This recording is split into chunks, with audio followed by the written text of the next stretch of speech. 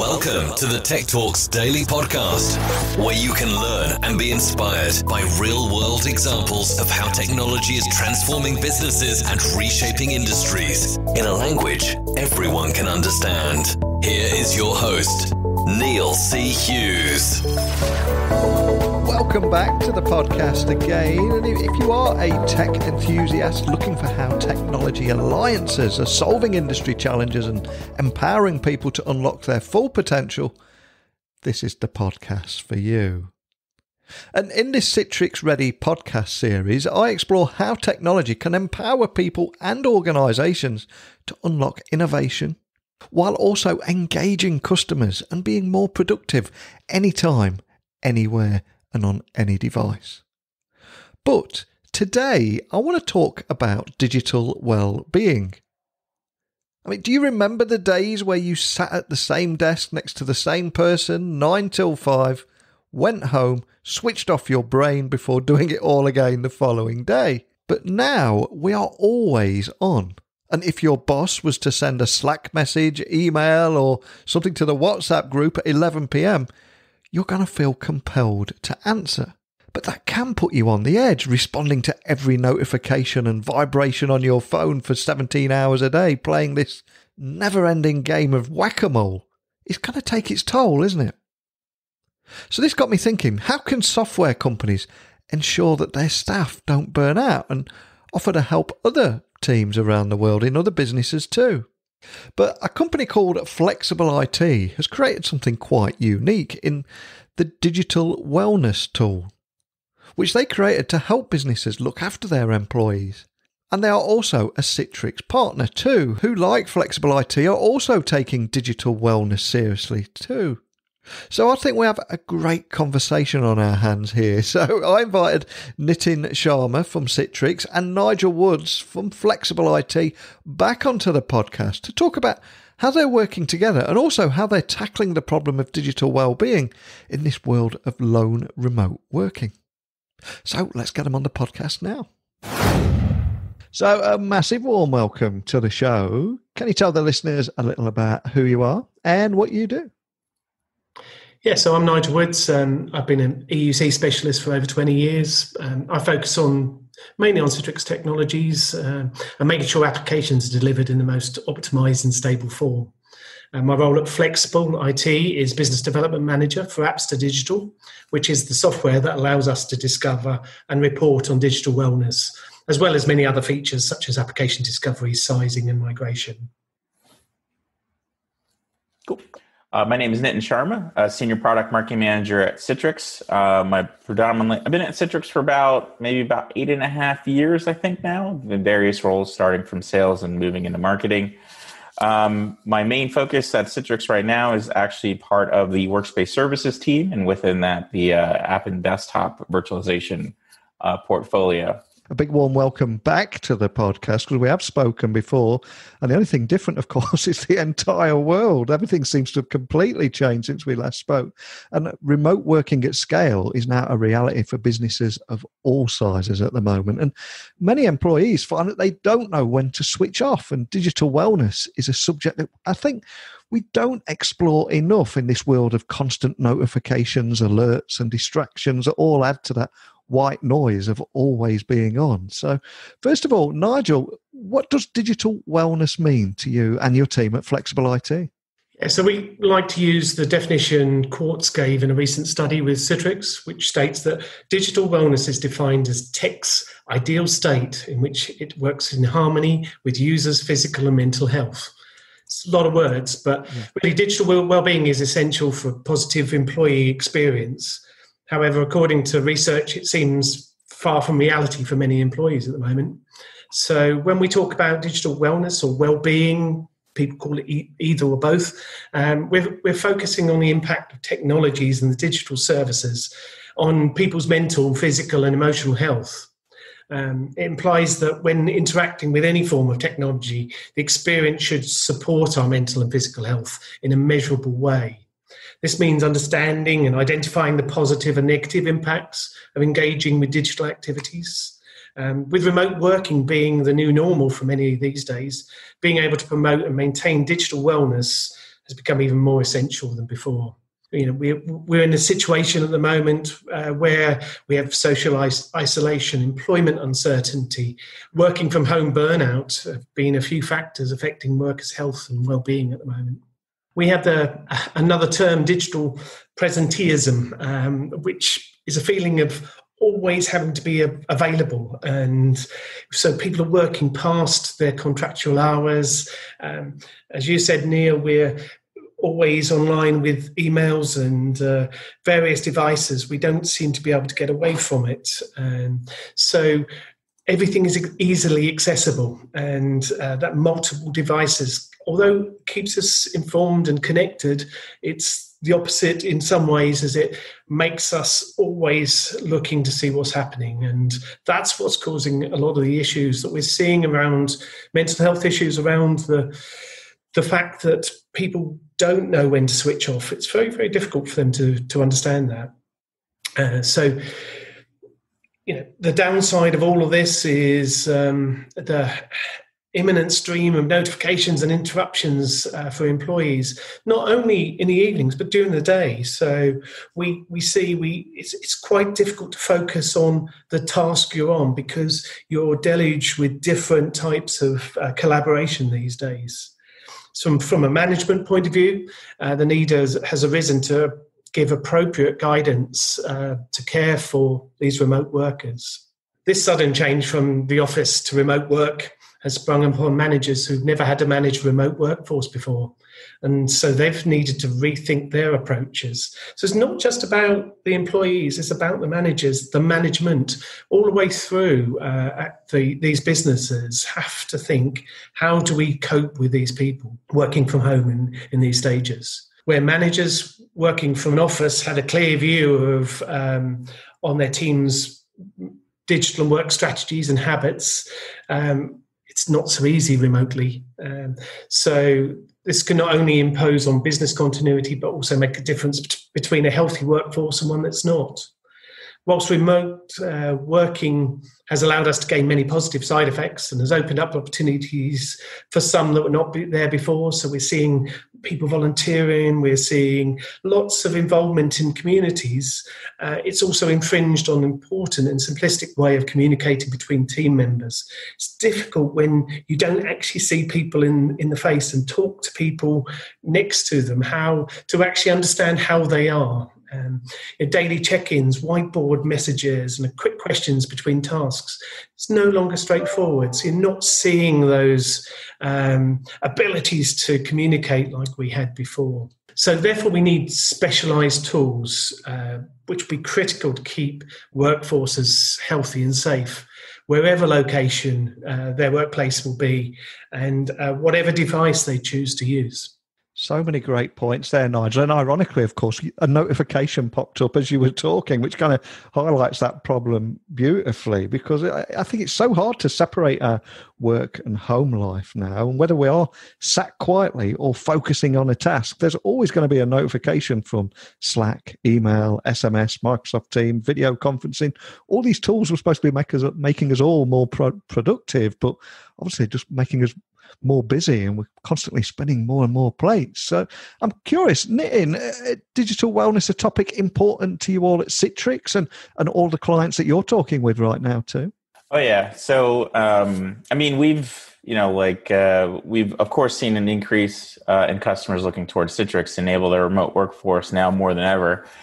I mean, we've been leveraged as, secure remote access technology for decades. We're one of the leaders in the industry, but now we're seeing a broader uptick within that. So instead of organizations having a pocket of their employees working remote, they're now having, 90 to 95% of their workforce going remote.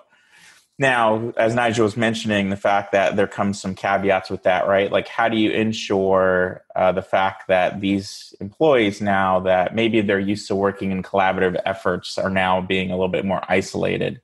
They're also trying to juggle in some of their own personal lives. Like maybe they're, a teacher, they're a parent, but also they have a day job, but they're also a parent that now has to work with their child to kind of ensure that they're doing all the things for remote learning. So from our perspective, it's effectively, we're kind of looking at our technology as far as like an enabler of at least improving the productivity and the experience when it comes to leveraging technology. We actually have we've done a number of studies, as Nigel was mentioning, the fact that, there's some things that you want to do that,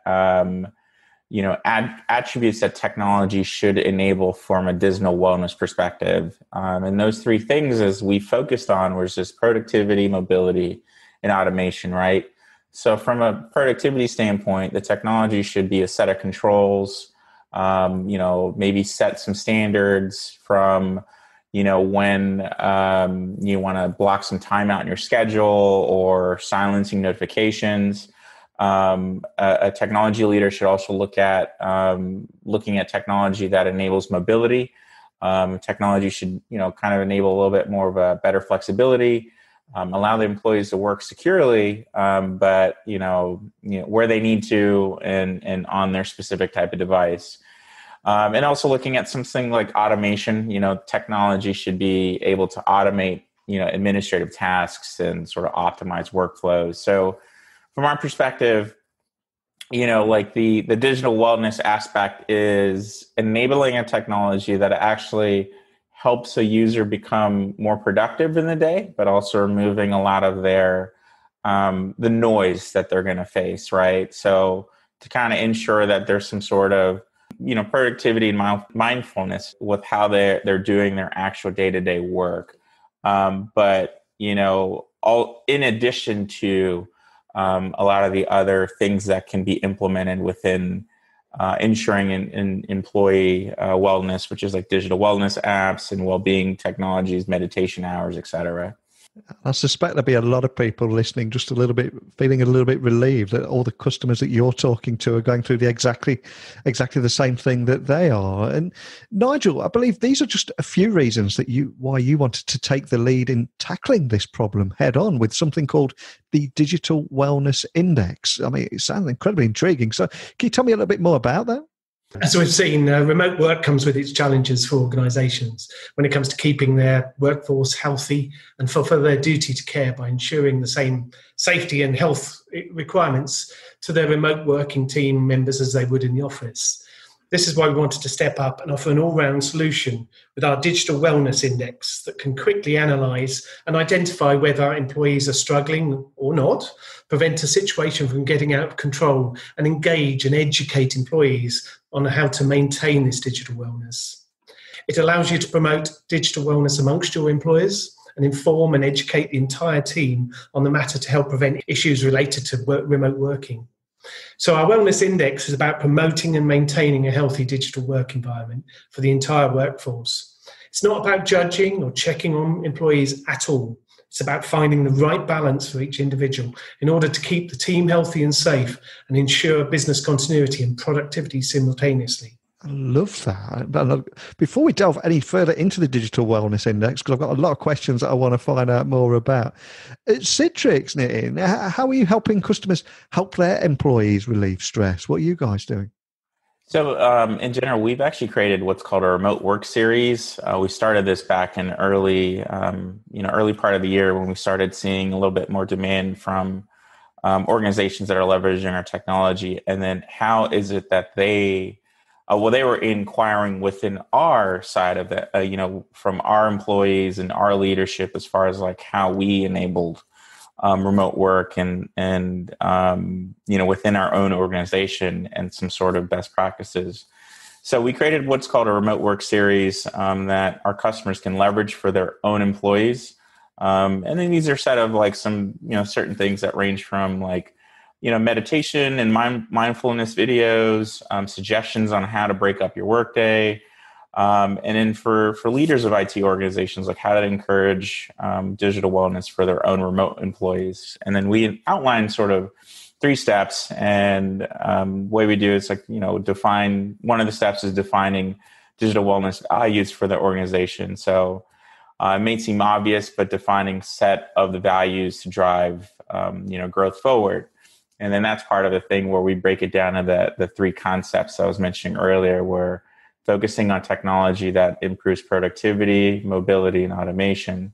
And then second, sort of evaluating digital culture, evaluating what's hindering you or your organization from achieving, optimal digital wellness.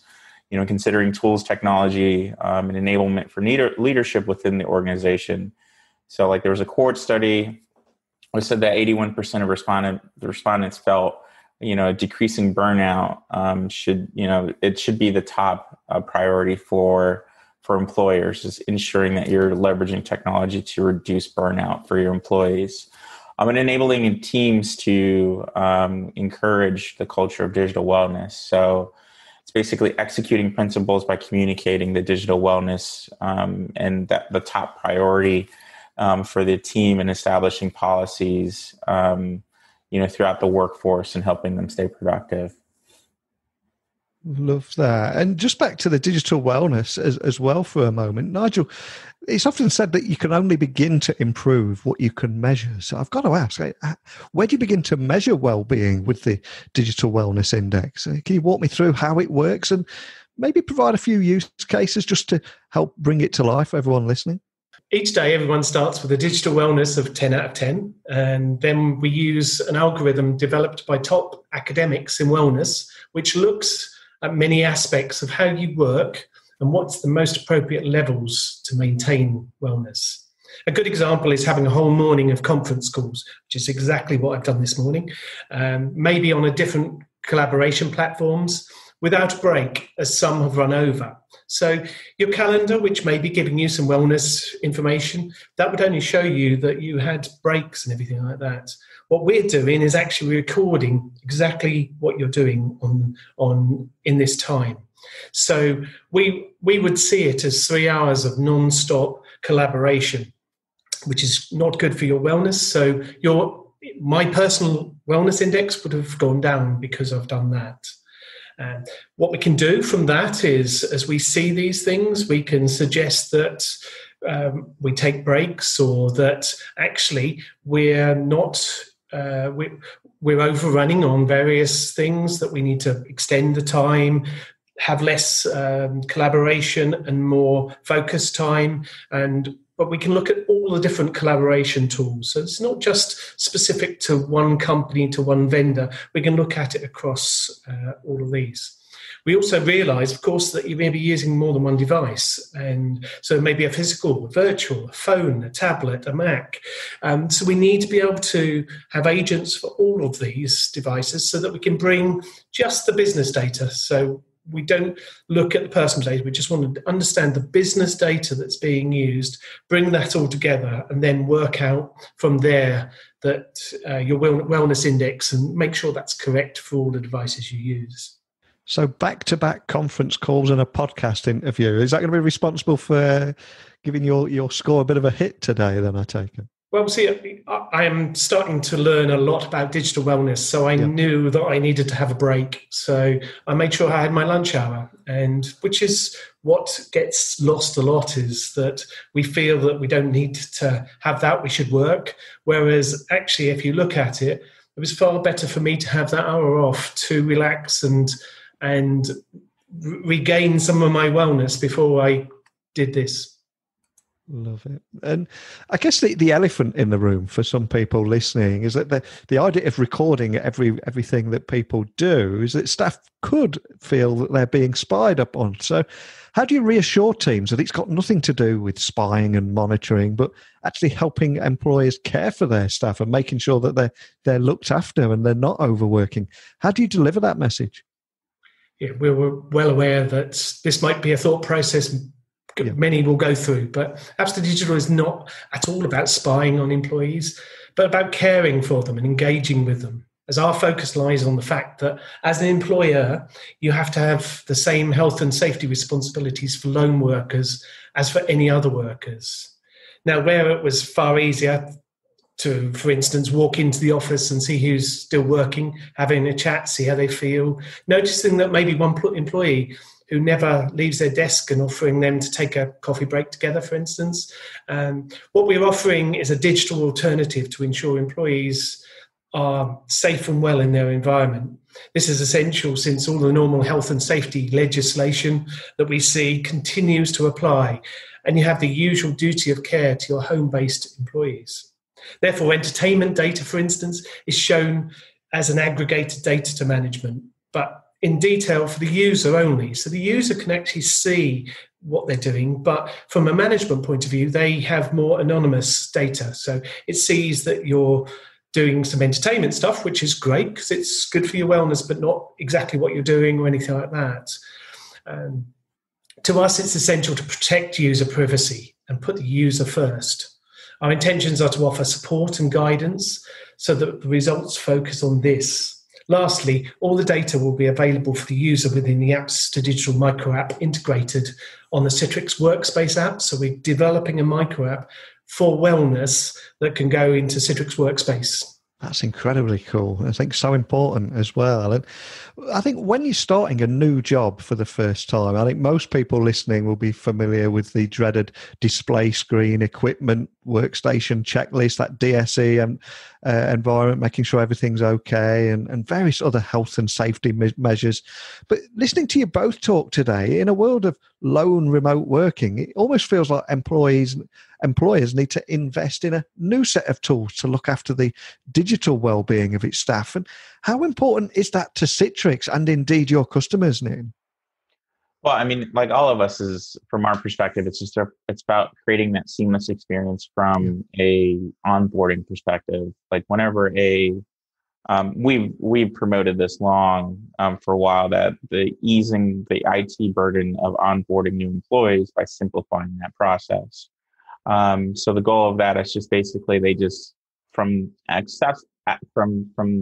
the ability to access their corporate resources is all through one single application, right? So they'll just download, our client, which is our Workspace app. And then the goal of that is just basically all of their core things that they need to do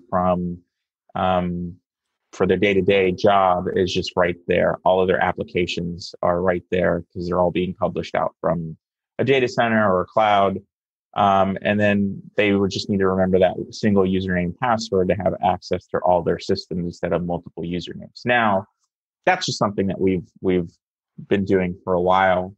But going into and the broader approach and sort of the future as far as like, well, present day is sort of enabling that improvement upon that. So, we consider, implementing a modern digital workspace, right? So we consider modern digital workspaces that have, AI, machine learning technology to support digital wellness at work. So like these intelligence tools basically learn how employees do their best work and optimize their workspace to fit them intelligently by routing them to apps, data, and tools that they may use most often. And I was mentioning the thing about micro apps. So like these are bringing together all apps and files that employees need in sort of one unified workspace and minimizing distractions that can have a negative impact on their digital well-being. So to further promote digital wellness, these modern workspaces can also use like micro apps to streamline and automate simple work tasks. So this promotes digital wellness by allowing employees to focus on the more meaningful work instead of being interrupted by requests to approve routine expense reports or RSVPs for calendar invites. Employees can also customize how the automation and micro apps respond to different requests that they're getting to ensure that the AI feature is making the right choices. So from my perspective, this can actually help improve stress levels, anxiety at work, while helping workers get more meaningful work done in less time. So they can focus on work that they need to do for their job, but also with actually ending their workday and focusing on their personal lives as well. Nitin has explained that quite rightly, Citrix Workspace gives you more of the software at your fingertips. It's actually helps in the wellness because you know where everything is. It's simpler and everything. And one of the things with Apps to Digital is we can understand and we can actually collate that data, so we can understand who needs which pieces of software and convert them into micro apps. So we can do a lot of the work to simplify and make your the presentation of the applications easier to people, which will then again improve your wellness index, because you're not trying to search for the piece you require, you're authenticated in. So the micro apps piece is really important to us. So one, we will be able to understand who needs these micro apps, and also if those micro apps are already written, there's over 200 already written by Citrix and partners. If they're not there, we can actually develop and create those micro apps and add them to the Citrix workspace. So that's, yet again, is improving the ability and the usability of your desktops. So yet again, will improve your wellness index. Excellent. And Nigel, do you think that software companies helping with digital wellness is something that we're going to see a lot more of? And I know it's early days here, but what kind of feedback have you received? Yeah, absolutely. You see a rise in interest in, and also solutions that focus on digital wellness already.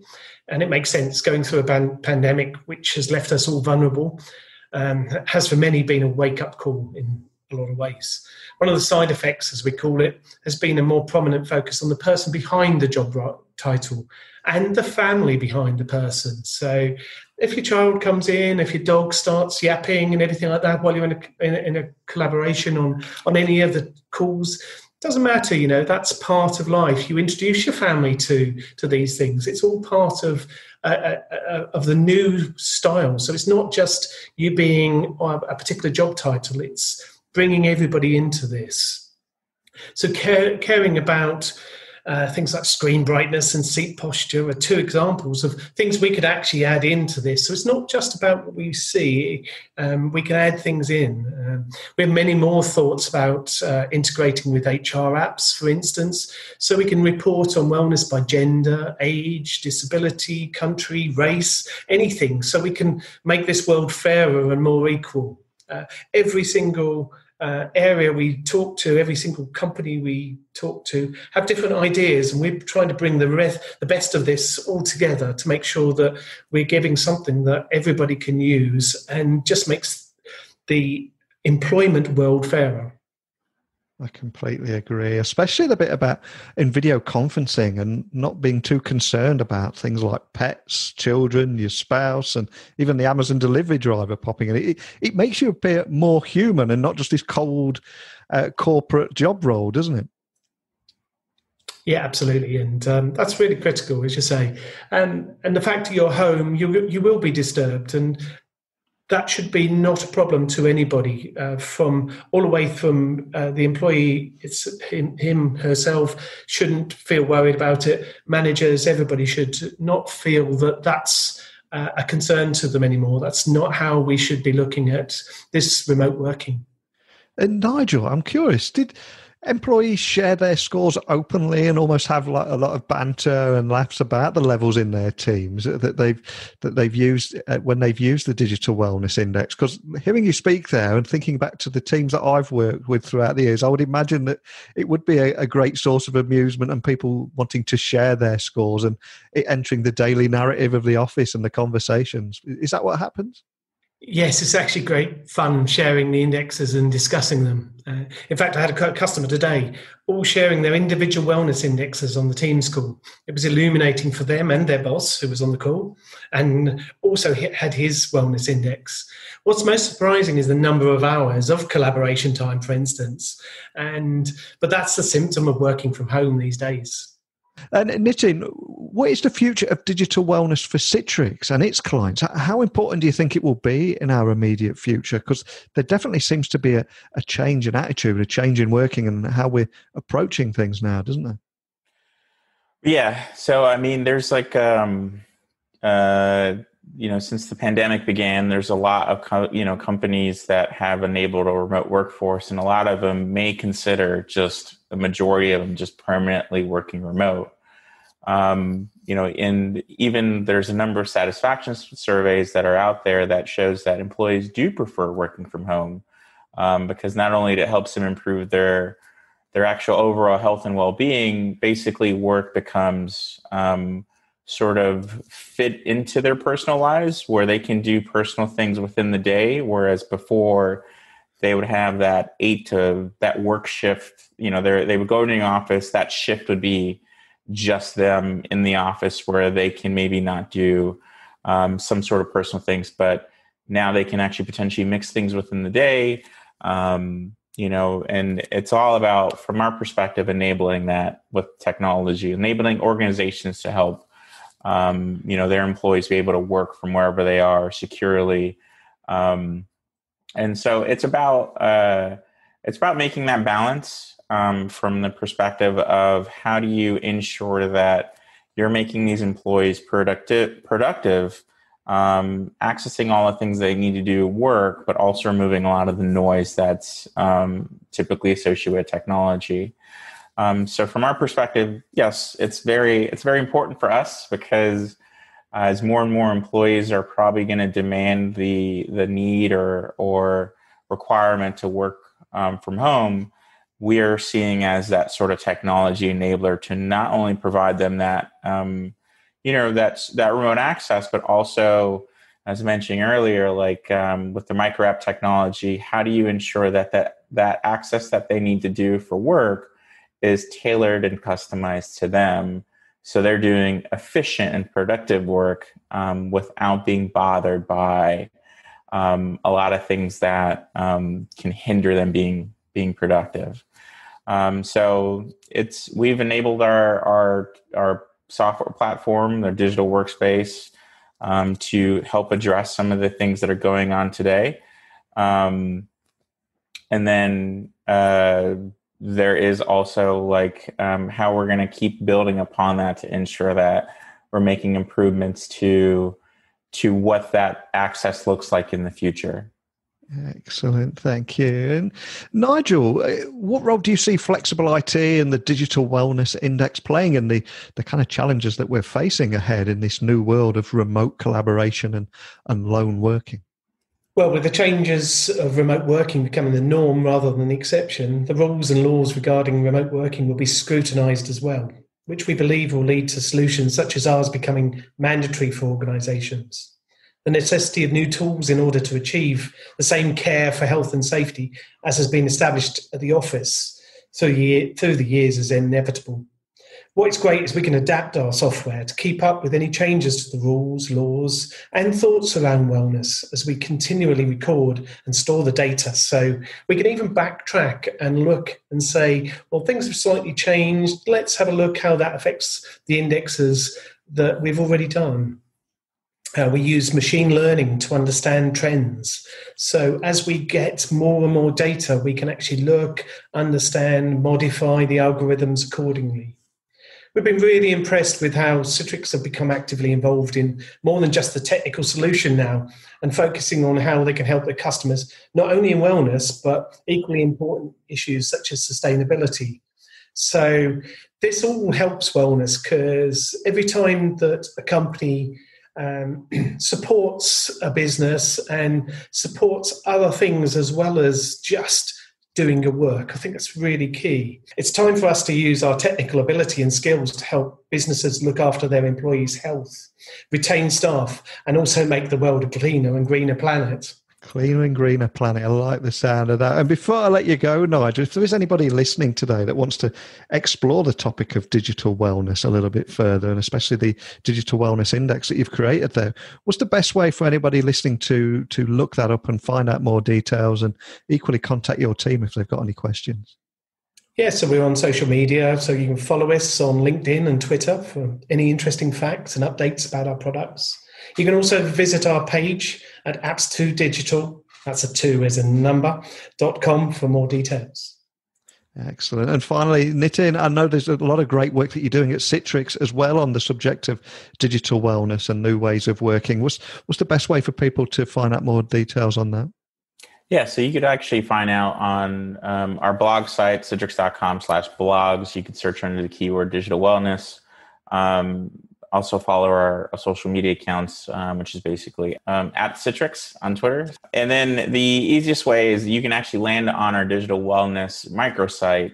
And the easiest way I could say to get there is just go to Google and type in Citrix Digital Wellness, and it'll lead you right directly to a lot of our key things that we're highlighting. It goes into a lot of the key resources, the suggestions that we have, the videos, the microsite will actually have it all categorized there. Well, a big thank you for joining me again back on the podcast today. So much value in our conversation for me, because I think everybody's trying to navigate nervously through these uncharted digital waters at the moment. Every business is going through those same challenges, and it is a new world of lone remote working. And for those reasons alone, I just think employers are going to need to invest in a new set of tools if they're going to look after their digital well-being of its staff. And it's something that all businesses will increasingly take seriously. But more than anything, just a big thank you for opening my eyes to it, and hopefully everyone listening too, and being a part of that change and leading the way. It's a big thing. So thank you, both of you. Thank you. Thank you. When starting a new job role with a new employer, we all have to jump through those hoops with DSE workstation checklists and various other health and safety measures. But having listened to Nigel and Nitin today, in a world of lone remote working, it really does seem that employers need to start investing in a new set of digital tools that will look after the digital well-being of its staff. And I think this is a subject that's only going to grow in importance. And I'd love to hear more about your experiences managing the digital well-being of your teams. And as always, email me, techblogwriter@outlook.com. If you want to contact me on LinkedIn, Twitter, Instagram, etc., I'm just at Neil C. Hughes, and my website is techblogwriter.co.uk. And no matter where you're listening to this podcast in the world, I think we're all a slave to that black mirror on our devices, which is constantly bombarding us with notifications. And it's something that you don't always realise until you're forced to go offline. Let's say if you're flying to another country, or you sleep overnight and you wake up, switch on your device, and there is dozens and dozens of notifications that you have to scroll through straight away. But the reality is we're going through those notifications every minute, every hour of every day. And I do think we need to just walk away sometimes. But as I said, let me know your thoughts, how you're managing it yourself and how you're managing it for your teams, and I'll share it with the listeners too. So a big thank you for listening, and until next time, don't be a stranger. Thank you for listening to the Tech Talks Daily Podcast with Neil C. Hughes. Remember, technology works best when it brings people together.